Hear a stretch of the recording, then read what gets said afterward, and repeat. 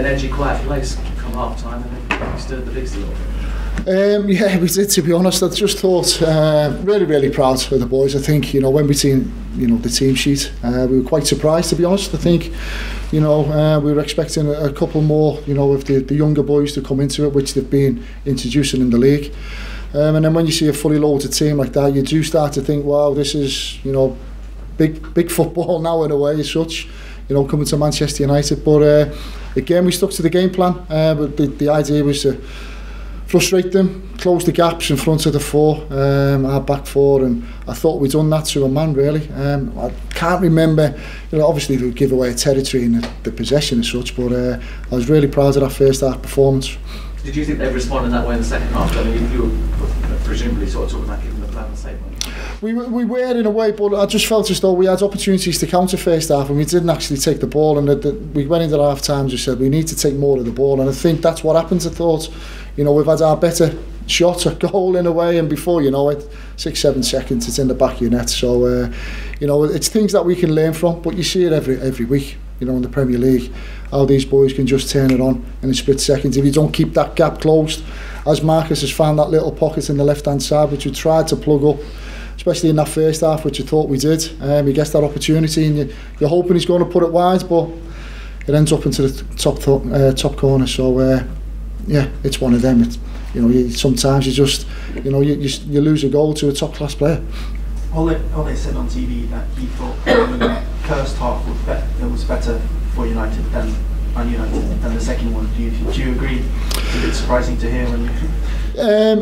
Listen, you look when we go back and watch the analysis. Some of their 1-2s and some of their passing and moving and passing and following and creating overloads is extraordinary. And all we planned to do was just to try and plug them holes where they try and play. That's the biggest thing, and I thought we were able to do that. Obviously, I think, you know, the goal definitely opens it up. There's no question of that. I think straight, you know, I think 50 odd minutes. And then before you know it, you're finding yourself 3-0 down, and I think we just, especially the second goal, we didn't really condense again really. I think on a turnover we didn't really close them gaps, and that's when they were able to get into them little channel areas which in the first half we plugged up. But again, you know, I'm really proud of the players for the application and the attitude, and you know, to come to Manchester United so far in a cup competition to where we've come from, it's a brilliant achievement.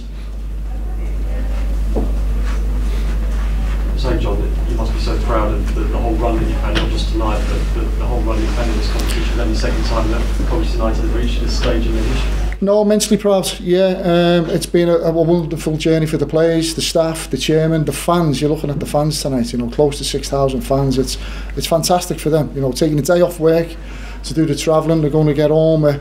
You know, early hours in the morning. If not, they're going to stay over. So it's a huge commitment by all the fans. But we've got to use this again, because it's a wonderful occasion. There's no getting around it. To play Manchester United, you know, Old Trafford, it's a wonderful occasion. To take them to 0-0 at half time, it's another, you know, shot in the arm for us. And now we've got to build on that.